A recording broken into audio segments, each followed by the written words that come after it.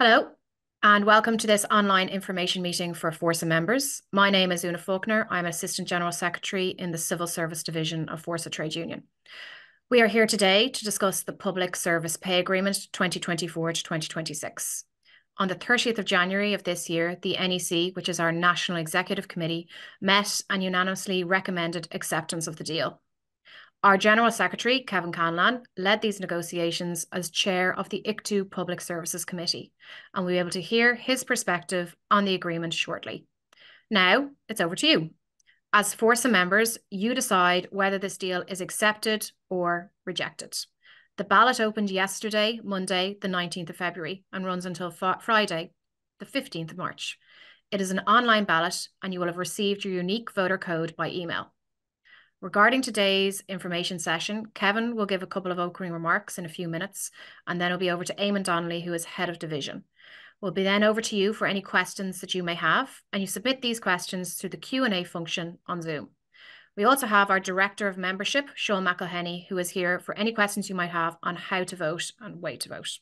The session will be recorded and circulated to members, but now it is over to Kevin.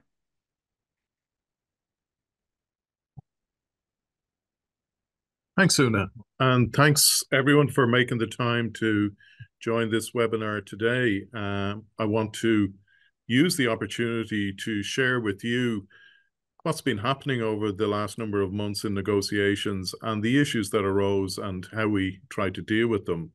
The first thing I want to say is that a public service agreement provides an opportunity for us to raise issues with the government side.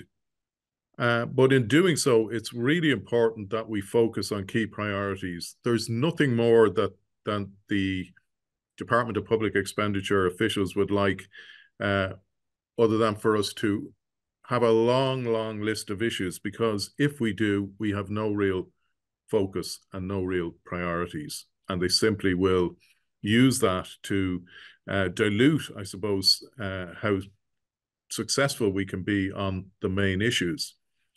So for Fórsa, where we started in relation to this particular negotiation was in April last year.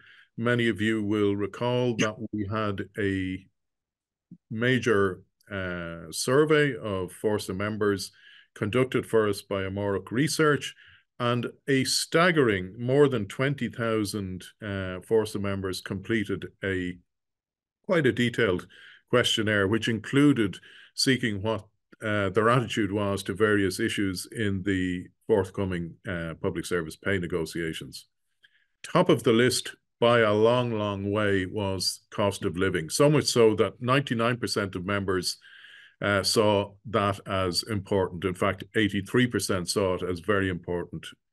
And we tried to work that then into the priorities that our union set for the negotiations when it met on the 27th of September. That day, our national executive agreed 4 priorities for the negotiation. As I say, top of the list was cost of living, and in particular, how it affected low to middle income earners. Secondly, normalizing industrial relations within the public service, which really had been changed by the financial emergency and the legislation that was enacted at the time. Thirdly, arrangements to stabilize any agreement that might be made by having provision for bargaining beyond the blanket restriction on cost increasing claims that has been a feature of agreements for many years now. And finally, we wanted to future-proof public services by introducing ideas that we had on the union side into the negotiation in a way that hadn't really been done before, or certainly for many years.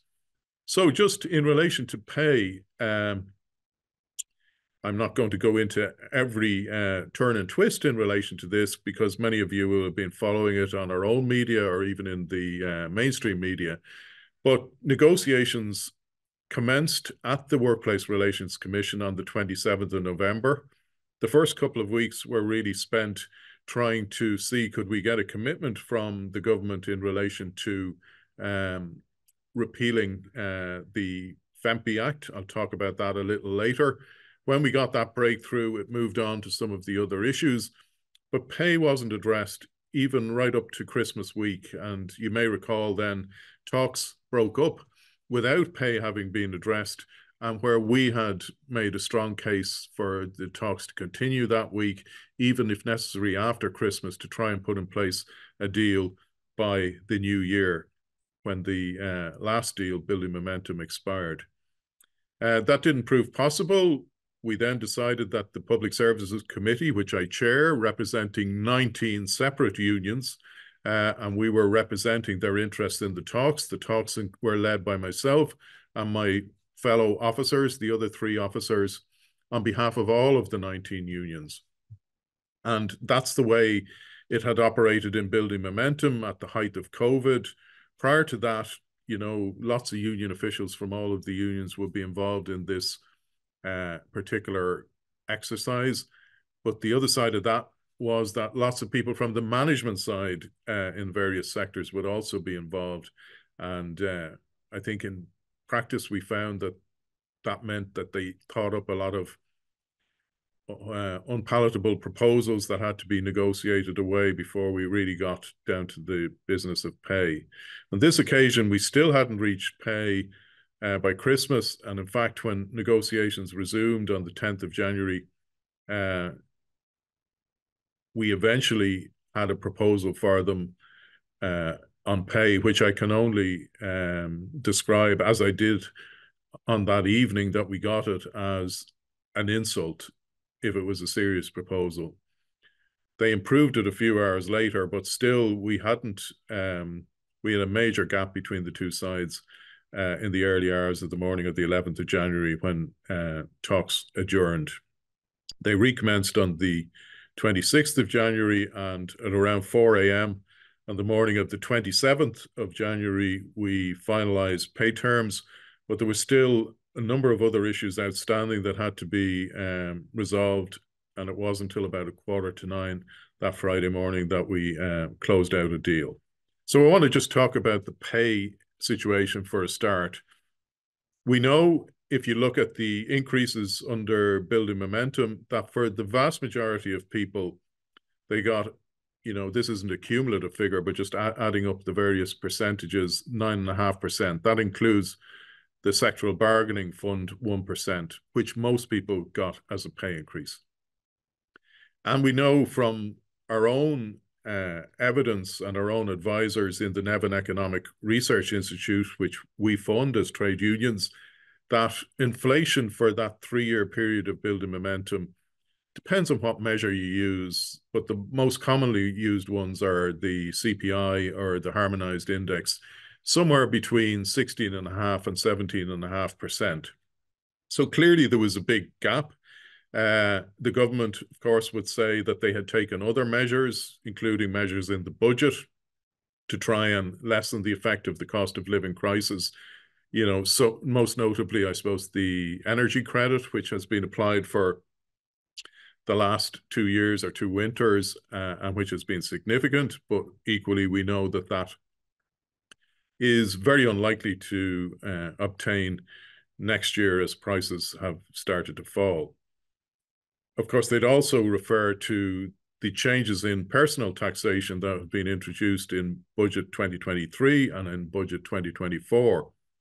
Now, taken together, that probably represents an increase of between 2 and 4% in take-home pay, with the lower figure applying to lower earners, simply because they don't pay enough tax to fully benefit from the changes in the tax bands. So it was reasonable to say, not just for public servants, but for workers in the economy, that those issues needed to be at least factored in. Nonetheless, there was a significant gap that we were saying needed to be addressed in terms of the shortfall over the last couple of years. The employer side didn't want to deal with that whatsoever. We had to keep forcing that onto the table in the talks process. And of course, we also needed to look ahead at the projections for prices over the period of any agreement. As it turned out, the duration of the proposed agreement is 30 months or 2.5 years.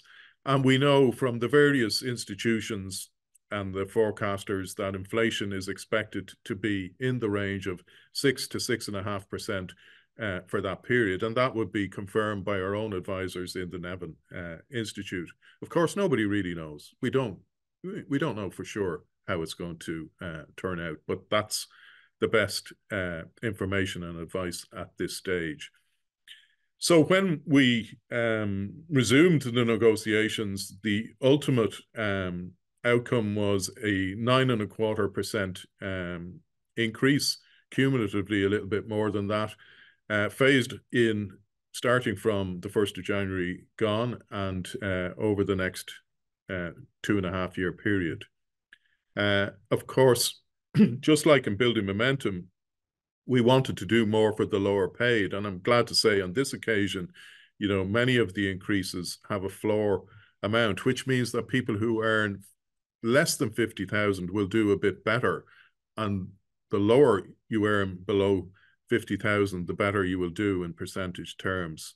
And that's something that I'm particularly proud of, because I'm over 40 years a union member, a union activist, and a union official, and it was always something that we wanted to achieve and see more of, more flat rate increases. And while from time to time they were a feature of agreements, they were never as prominent an element of an agreement as they are on this occasion. So looking at it in the round, when our national executive met to look at the proposed agreement in relation to pay, they felt that over the 2.5-year period, if prices turn out as forecasters expect them to at the moment, that there will have been a good recovery in incomes in terms of the losses that had been experienced in 2022 and 2023.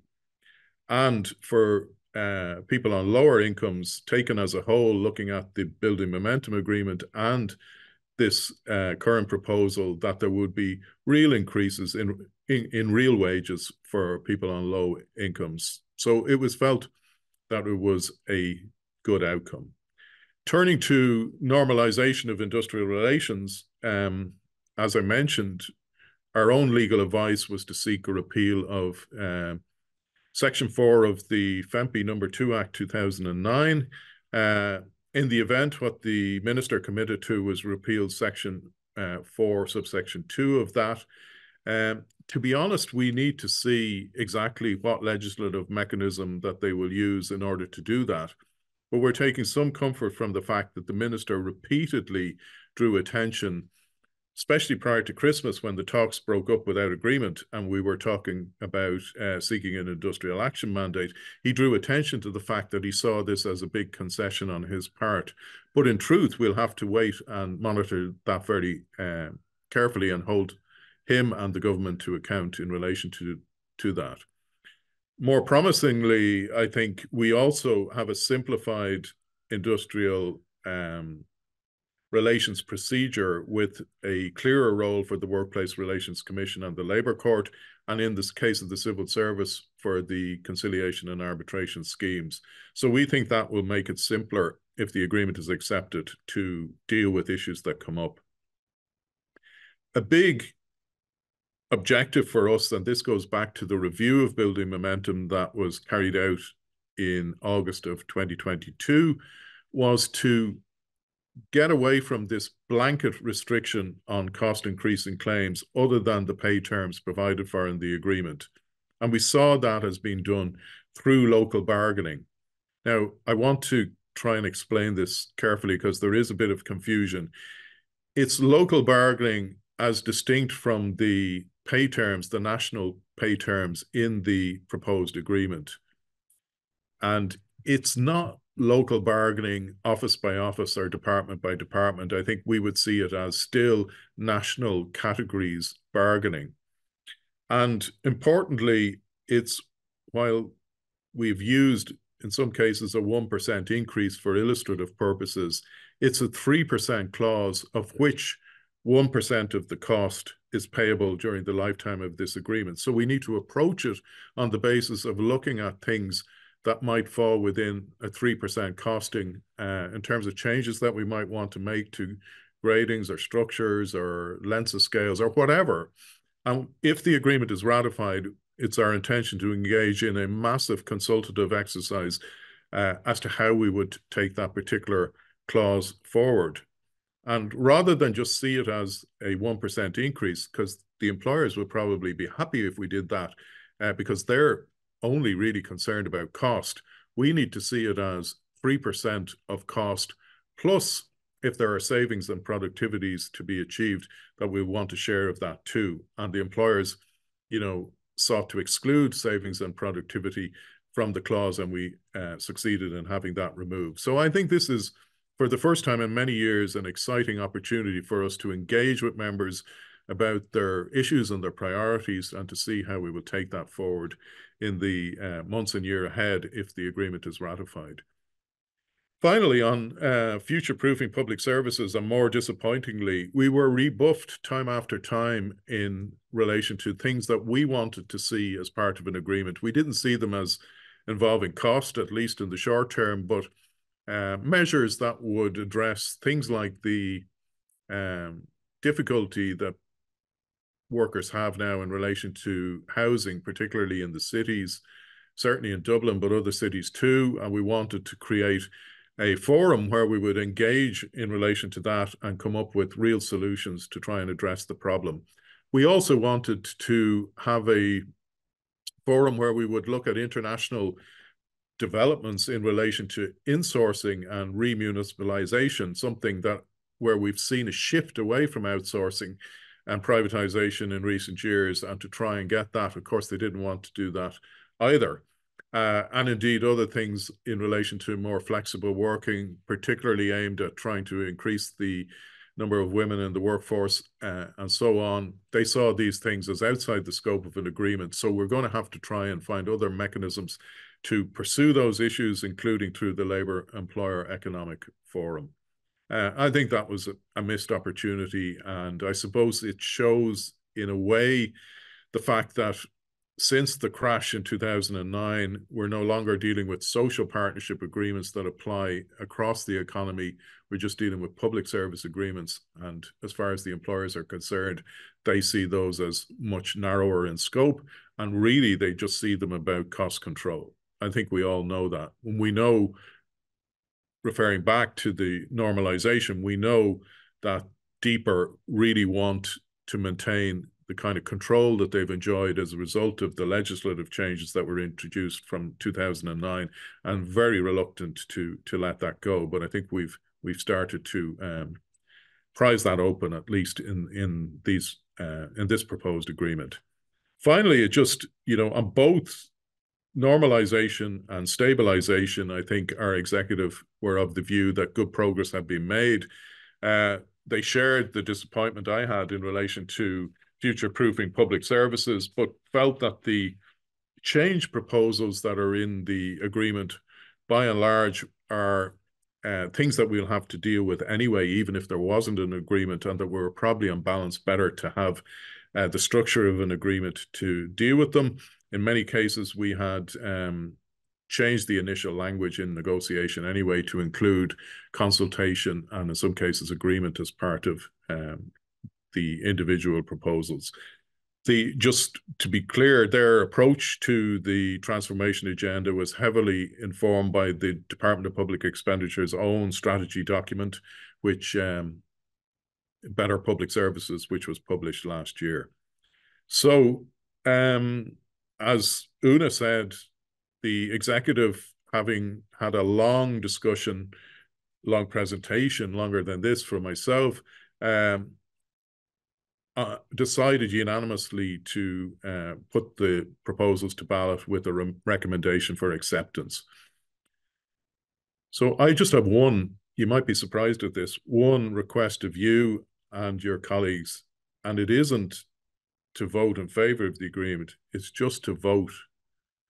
One of the things that I think has worked well for Fórsa over the last few years is being able to demonstrate that we're speaking for our members in their tens of thousands. Whether we use the survey process, which I think I used to good effect, both for the Building Momentum Agreement, which helped us get the hours back, and on this occasion to indicate the extent to which cost of living was affecting people. I've shared key elements of that data with all of the political parties, in fact. And, the other thing that we've done effectively, both on the building momentum vote, the review of building momentum, and I hope on this occasion, is to give the government and the minister not a percentage figure of what the Fórsa decision is, but actual numbers who voted. And I know Sean will talk about this later. So the more people we can get to vote, whatever way you vote, the stronger our response and mandate is. So please do your best to get the vote out. Thanks again for joining, and I'm happy to address any questions that come up. Thank you.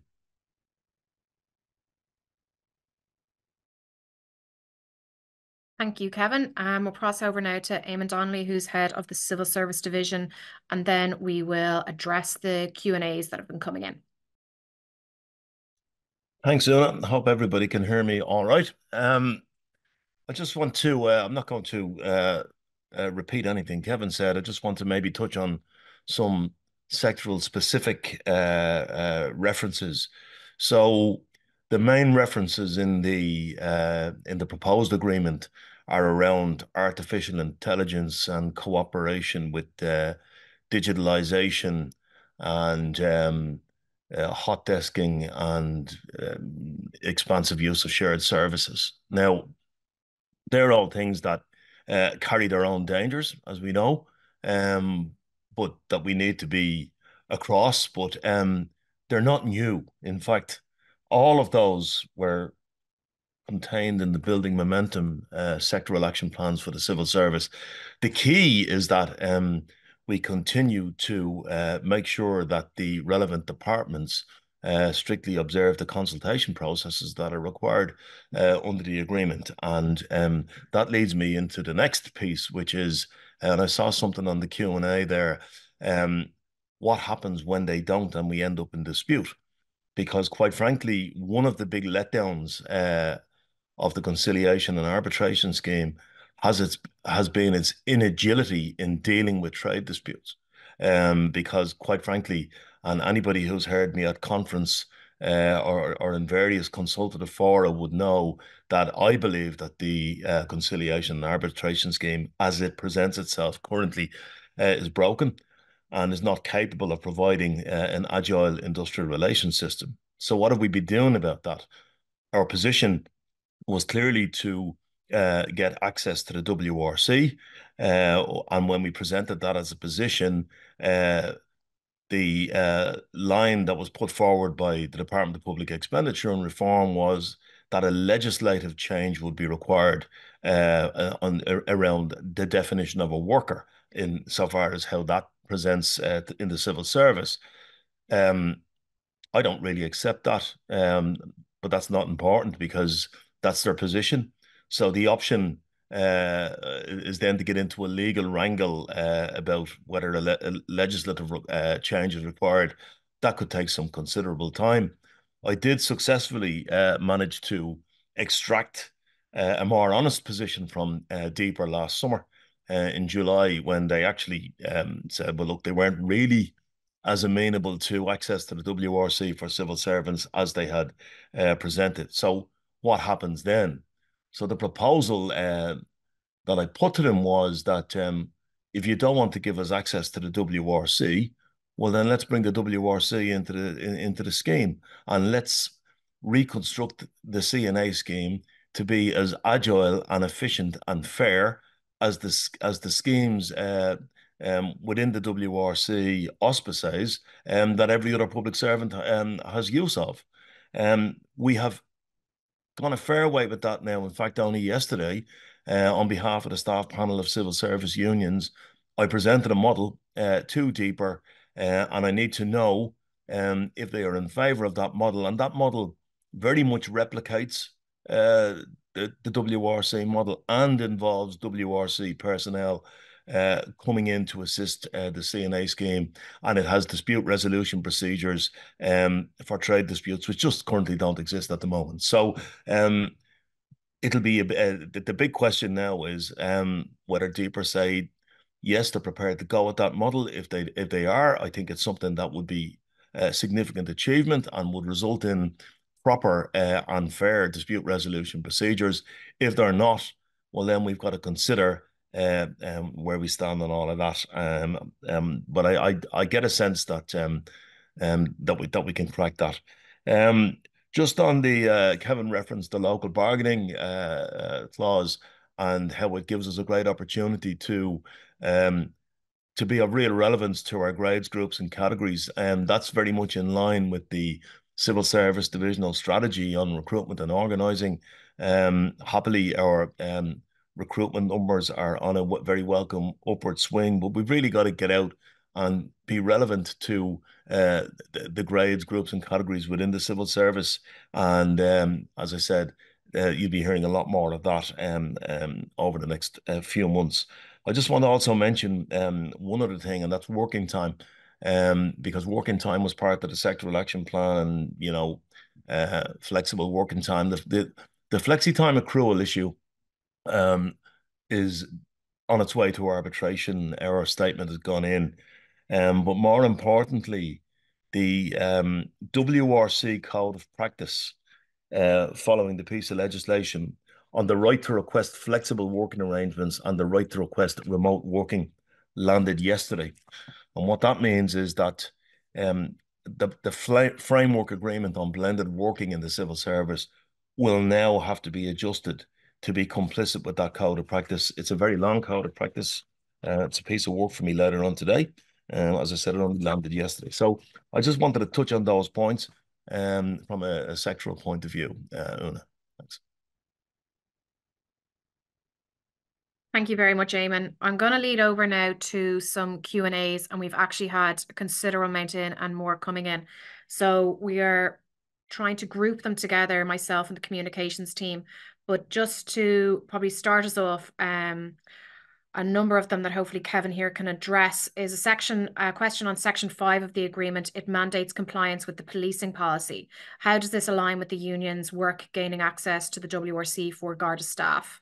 And an additional question will be regarding the aspects of FEMPI and what could remain, primarily kind of addressing the ASC. And I'll ask for those questions first, and then we're trying to group the rest of the questions. So if you could address those first, please, Kevin. Thanks. Yeah, and there's a few others I think I'm seeing that I'll try and kind of dispense with fairly quickly. Just, I'm not probably the best person in relation to the policing bill, but appended to the proposed agreement, just like in the case of building momentum, is a whole set of sectoral strategies and objectives. So they're the things that we're facing within sectors and within government departments anyway. So I'm not sure that it goes beyond what we were already dealing with. I know somebody has raised the issue of the no strike clause, and just to be clear, I can't recall any agreement over the last 40 years that didn't have a no strike clause. So I think it's unrealistic to expect that the government are going to enter into a pay agreement with us that doesn't have that kind of commitment. There were a couple of people have raised the position of retired members. So I pursue this in the talks, and we have a commitment that, well, I should make the distinction between people who are pre-2013 and the single scheme, whose pension will continue to be linked to the serving staff. So the government have confirmed that they will apply the increases to pensioners in that situation. For people in the single scheme, pensions are adjusted by CPI anyway, so they're in a different situation. There was an interesting question. I think this is really important to get this across. When we talk about repealing FEMPI, and again, to just answer one of the questions, we're going to have to wait and see exactly how that's going to be done. Perhaps the questioner wasn't online when I said that. We won't know for sure. All we can go on is that they've made a big deal out of the fact that they're going to do it. They've said it's a concession. That will change the ground rules going forward, but things that were done under FEMPI won't be undone. And I see one question relates to the ASC, and that additional superannuation contribution was agreed under the Public Service Stability Agreement, which was voted in 2017. And that was agreed in exchange for the pension levy, but it was agreed in order to protect public service pensions, which are under serious threat. I mean, we see this from time to time, including in early January. So just to be clear, repealing FEMPI won't automatically undo things that were done or introduced under FEMPI. You know, that's an important point to make. And just I think there was one other thing, just a point in relation to local bargaining. I know I've referred to the equivalent grades, which obviously will be an important vehicle for clerical administrative grades in all of the sectors, including in, you know, for COs, EOs, HEOs, etc., in the civil service. But clearly there are also a lot of technical, professional or specialist grades. The first job will be to identify the bargaining groups. And, you know, that's the first job we'll have to do. And obviously that's a massive exercise in itself for a union like Fórsa that represents, you know, quite a considerable amount of grades. But not beyond us, we've had to do it before. You know, for example, in the benchmarking processes in the noughties, and indeed prior to that in the local bargaining clause that existed really right throughout the 90s. A question that's come in just regarding local bargaining, will it be done grade by grade, department by department? Like how would the union be approaching that? It will be done nationally. So I think it won't be done department by, in my view, we would be crazy to do it department by department. I think we should try and come up with a national approach to that gets consensus around what the main issues are for people working in grades. You know, do we want to consider shorter scales or whatever we might want to do? You know, they're the questions we need to spend a bit of time consulting with people on if this agreement is accepted. I see also a question on outsourcing. Everything in the agreement is at least as good as what was in the previous agreement in relation to outsourcing. In fact, we achieved the inclusion of early consultation in relation to service plans to get us in early in the conversation. The fact of the matter is that's on us. We need to get involved in those discussions earlier than we have been doing. As I was very honest about, we would have liked to have had more commitments in relation to insourcing and so on. They were rebuffed. Just to be clear, unit labour costs continue to be excluded from outsourcing considerations. So that's important from our point of view. Eamon just wants to come in there. Eamon. Yeah, I just see one question, Una, on the local bargaining in terms of grades who are kind of outside of the Fórsa equivalent grades structure. So, you know, a lot of those would be professional and technical grades, and we're working fairly intensely at the moment to have the national professional and technical grades linked in in the equivalent grade family. And you know, it's a question of consulting with all these grades, seeing where they fit into the structure. If they don't fit into a structure, that doesn't preclude us from having a local bargaining claim. So we'll develop that a bit more in consultation with branches as we roll out. Thank you, Eamon. There's another couple of questions that have been just regarding if inflation skyrockets again, is there a clause within the agreement that we can go back in to renegotiate or vice versa? Yeah, the exact same clause is in this agreement as the previous agreement, the one we used to initiate a review when I called for that on the 11th of March 2022. But I think it's only fair to point out that given that the pay terms on offer over the 2.5-year period are significantly ahead of projected inflation, I think it's reasonable to assume that the government would have to be persuaded that things had changed, you know, quite fundamentally. But we do have the review clause, and somebody else has pointed to the duration of the agreement at 2.5 years. And as these things go, well, it's a kind of probably a little shorter than most of the agreements we've had over the last few decades, but in an uncertain world, nobody, the questioner is right to point out that nobody really knows for sure. That's why the review clause is important. Would we, if it was rejected, would we negotiate for a shorter agreement? I think, we would have, if this multi-annual agreement hadn't been possible, I think we would have pushed for a 1-year agreement. However, it's impossible to judge how the government would have reacted to that. And I can tell you that they were adamant that they weren't going to be brought beyond 4% this year, and getting them to 4.25% was very much we did not leave anything on the table in this negotiation. And I think the important thing that members need to understand is, we weren't, in my view, going to improve on those terms in more negotiation at this point in time.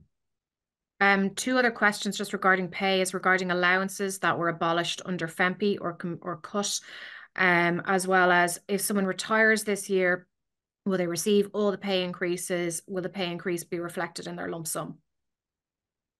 Yeah, the normal arrangements will apply, that your lump sum will be calculated based on the rate of pay at the time of retirement. And then, as I mentioned earlier, pensions will be adjusted in line with the pay increases if somebody's in the pre-2013 scheme. And what was the other part, Una? If someone retires, the allowances. So, the allowances. Yeah, no, well, things that were, as I say, things that were done under FEMPI pertain right across in all sectors.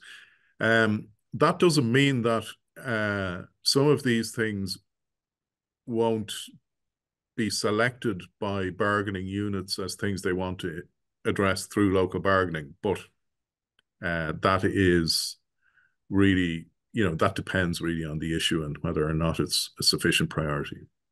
This will probably be more for Eamon, is regarding the Garda bill and when that policing bill potentially could come in, if you can answer that in any way possible.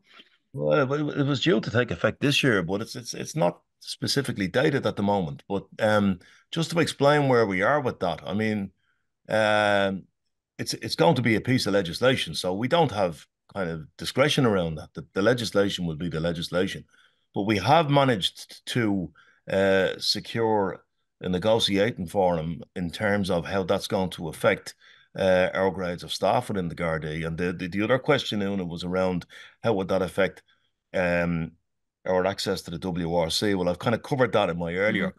So our official, Jim Mitchell, just recently secured a negotiating process for our grade. So again, and we're in quite heavy consultation with the branches on that at the moment.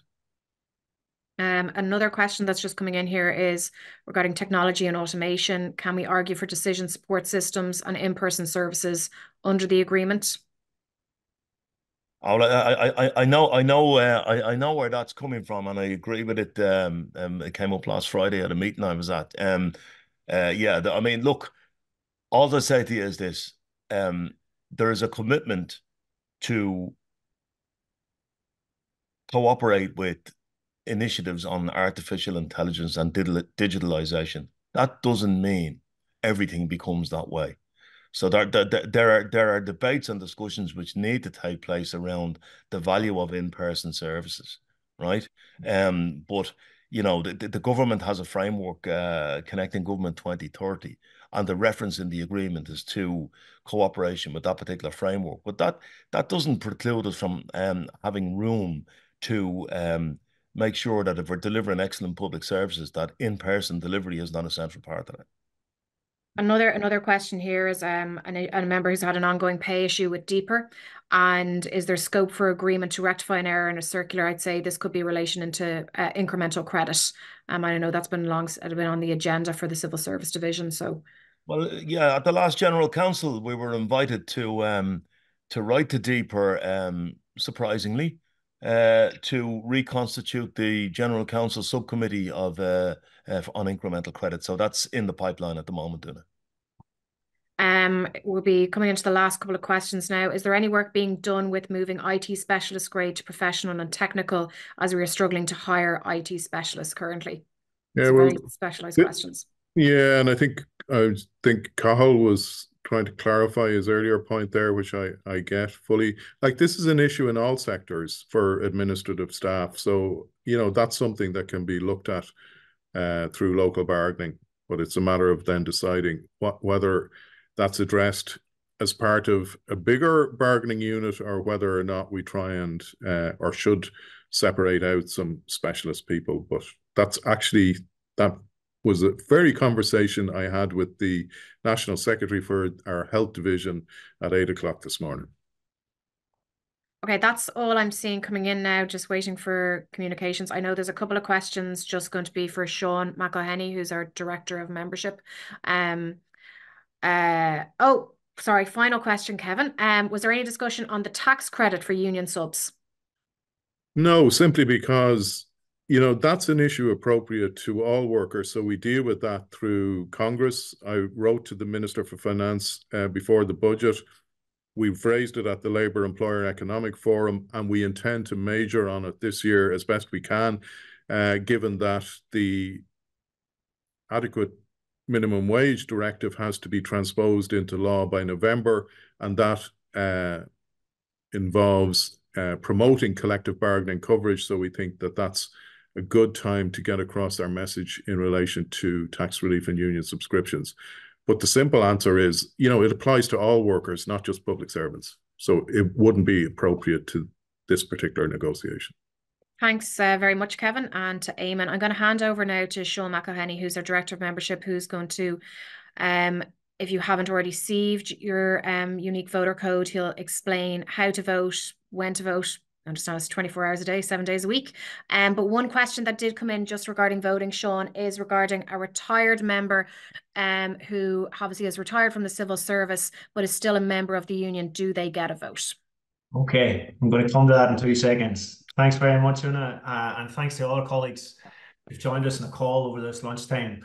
This is the largest ever mobilisation for Fórsa and an online ballot. More than 75,000 of our members in the public sector are involved in the constituency this year. It's our third national ballot that we've held online, the first being in 2021 during COVID, when we had a constituency of 67,527 members. The second national online ballot was in 2022, and by then our constituency had grown to 69,943 members. So up to 75,000 members this year. It's a massive undertaking to achieve the type of participation that we've achieved in the past. In 2021, it was 58% of our members, and in the last ballot in 2022, it was 67.5%. All members, and hopefully this will answer our colleague's question, all members currently employed in the civil and public sector and non-commercial state agencies are entitled to vote. Unfortunately, our retired members are not entitled to vote because they're not employed in those organisations. So far, in the first 24 hours of voting, more than 20,000 members have cast their vote, and that means participation is already at about 25 or 26% nationally. But in the civil service division, we're leading the charge. Over a third, more than 1 in 3 members of the whole division have already cast their votes. And this high turnout follows a pattern of high participation during the pre-mobilisation exercise that we ran in January. The pre-mobilisation, colleagues will remember, was the prize draw, and we asked members to let us know if they were receiving our emails and if they were ready for a vote. And more than 26,000 members responded in just a week. From the Revenue Commissioner's executive grade branch, half of all the members eligible to vote put their hand up and says, I am ready for the ballot. The DSP executive grades, they 46% participation, revenue clerical 47%. And those patterns were sustained right across the civil service division, looking at the Dublin Central Clerical Branch, Finance, Power and Associated Orgs. I know Cathal Kelly's in the call, good man. Then SSO branch, the Justice and Executive Grades branch, the Agriculture, Food and Marines, right across the civil service, really high participation, both in the pre-mobilisation and in the ballot so far.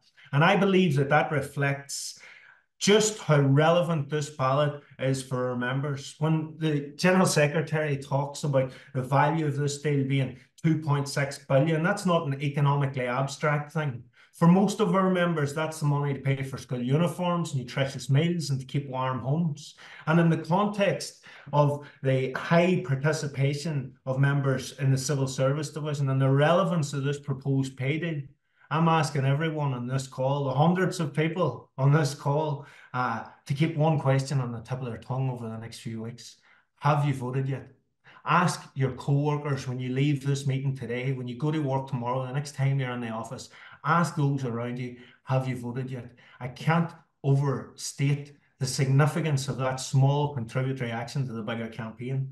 We've hundreds of members in this call, and if everyone is to undertake that action, I think it's realistic to expect that the Civil Service Division will achieve more than 70% participation. And whatever the outcome, right, whatever the outcome of the ballot, the collective strength of our voice in this division will give a great deal of credibility to our union negotiators as they either close out this deal or move on to future negotiations.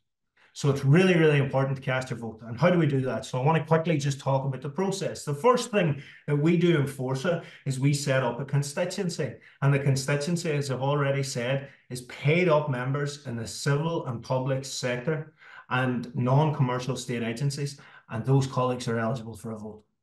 We then issue UVCs, which we did yesterday afternoon, and most people hopefully in this call by now should have received their UVCs. We issue it to all members for whom we hold an email address, and we have 96% email address coverage on the membership system. So for the vast majority of colleagues, they should have already received their UVCs in their mailbox, and they'll be able to cast their vote without an issue. However, around 1 in 10 members could encounter an issue. It might be that we don't have their up-to-date email address, or we could have some other blockage in the system, firewalls and that type of thing. If you haven't received your email with your UVC just yet, you should contact the Civil Service Division Help Desk. And that email address is cshelp@fórsa.ie. So if you've got any issues, or if you've got any of your co-workers in the office who haven't received their UVC yet, they should have received it by now, and they should contact cshelp@fórsa.ie. The process to vote is simple. Once you get the email, copy your UVC from the email and paste it into the box on our independent ballot platform hosted by My Voice. My Voice collect our votes, and the count then at the end will be ratified by a scrutineer appointed by our National Executive when the ballot closes on the 15th of March at 12 o'clock.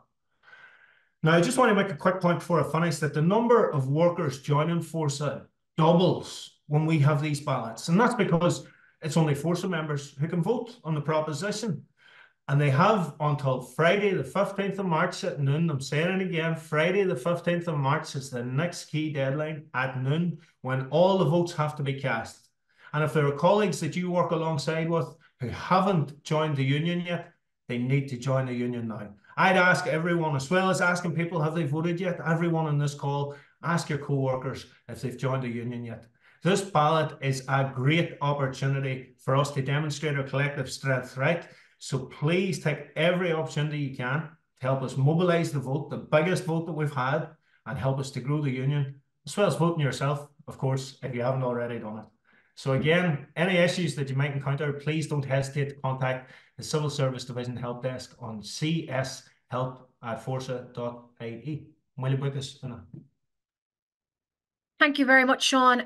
We'll be finishing up now, and many thanks for all the participants. If we didn't get to your question, or you feel that you have additional questions, do send them in as well to the help desk there. That's cshelp@fórsa.ie, and we will endeavour to get back to you as soon as possible. But again, the ballot is open, the ballot is live. You would have received your unique voter code to be able to vote. You need to encourage your colleagues and those working alongside you to vote. The more people who vote, the stronger our voice is. And voting will be going on until that Friday just before Paddy's weekend. So we'll close out there, and thank you everyone for joining us. Thanks, Una. Thanks, everyone.